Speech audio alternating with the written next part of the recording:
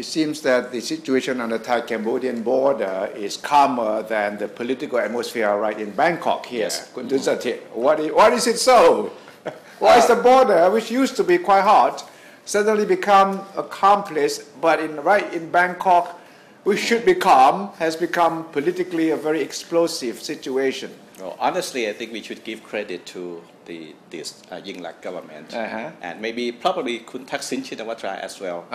After Kun Yingluck visited Cambodia, and then we have this big event tomorrow coming up on the so-called troop redeployment. Redeployment, not withdrawal. No, they will replace. Basically, they will replace some army troops with police, border police, or anyone but the soldiers. This is on both sides. You're talking about on both sides of the border. Tomorrow, the defense minister of Thailand will be meeting his Cambodian counterpart in the area, and also we have a senior army officials from both countries going to witness this ceremony. And is this going to be a permanent arrangement? And the World Court's decision is coming up soon too? Yeah, actually this is in response to a court order during the opposite government.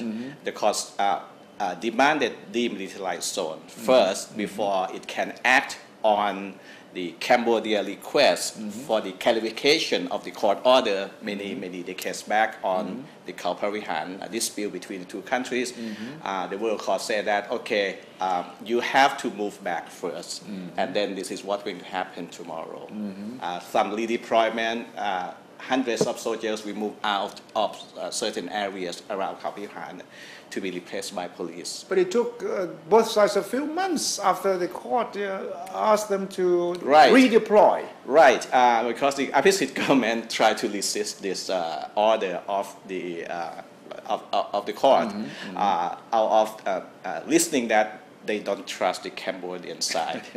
So that every time the Thai troops move away from the disputed area, something always happened. And we have to credit this Yingluck government for somehow succeeding in reaching some kind of agreement with Cambodia so that both sides can move away from the border at the same time. Well, at least I think that's because of mutual trust. There's trust on both sides, the Yingluck government and the Hun Sen government. Right.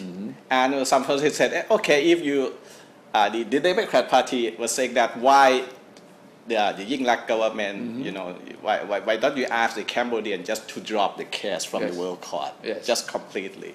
That's not going to happen. Well, it's not that easy. I think Hun Sen cannot do it without facing public outcry from the Cambodian side. And he's a politician after all, don't forget. Right.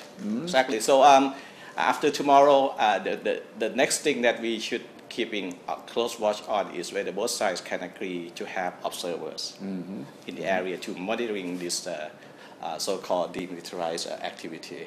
And then next April, the court will start the hearing of the World Court will be getting into high gear, and then we expect a hearing within maybe September or October next year. So we hope that the current peaceful atmosphere on the border will remain that way, so that whatever decision, the verdict coming down from the international court will be accepted by both sides. Unlike the Constitutional Court decision here, which is not accepted by any side at all. Hopefully, the International Court will have a more binding verdict than the Thai Constitutional Court.